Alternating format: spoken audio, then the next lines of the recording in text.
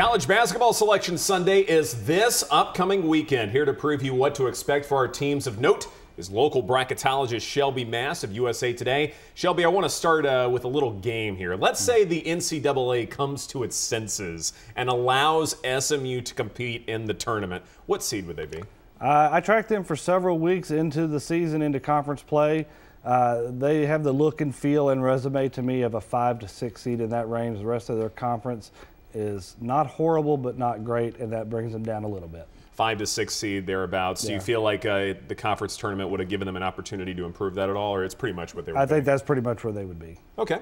Well, let's talk about the teams now that are actually going to be playing in mid-March. Texas A&M wins the SEC, but you only have them as a 5 seed thereabouts. Is the league that bad? Did the rough stretch they had in the middle of the season really ruin them? Talk about A&M. That rough stretch they had, they lost 4 or 5 out of 6, I think. That hurt them. I think they can get back up to the 4 line with a nice run in the SEC tournament, but they need teams above them as well to lose. But as for the conference, I mean, at one point late in the year, only Kentucky was a ranked team in the top 25.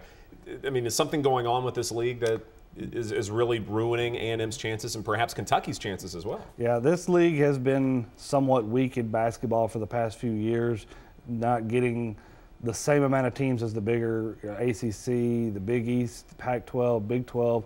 Those teams always get more. The SEC, I don't know if it's that they focus on football so much that the basketball just doesn't do it, but the basketball as a whole has been weaker, but expect them to get better. They've got a lot of good new coaches in there, a lot of name coaches. I expect within 2 years there'll be a 6 to 7 bid league.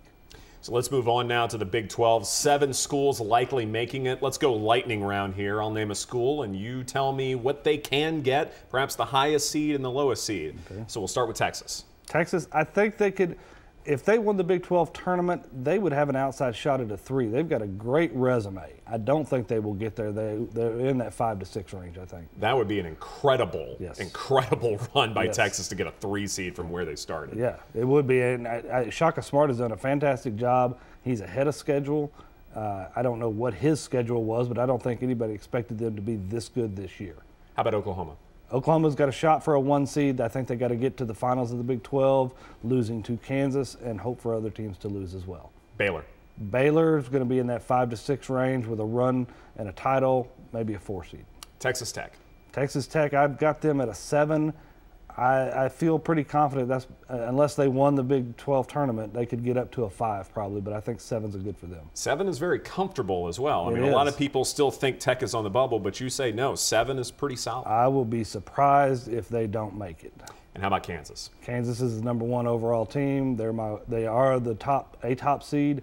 With a win this week, 1 win will lock them as overall #1 seed. But if they do have that first round defeat, it makes things tenuous just a little bit. They'll still be on the 1 line, but as far as being the overall #1, but the way the regions break down and the committee spreads these teams out, it won't matter. They'll be where they need to be.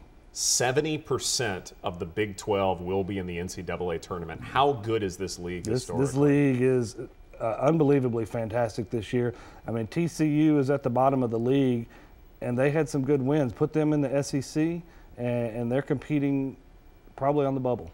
I believe they had a win against Texas yes, earlier they did. this season. Yes, they did. Local bracketologist Shelby Mast of USA Today and so many other endeavors. Thank you so much for your time. And good luck to the Lancaster Tiger basketball team and the Soda Eagles. They venture to state this weekend.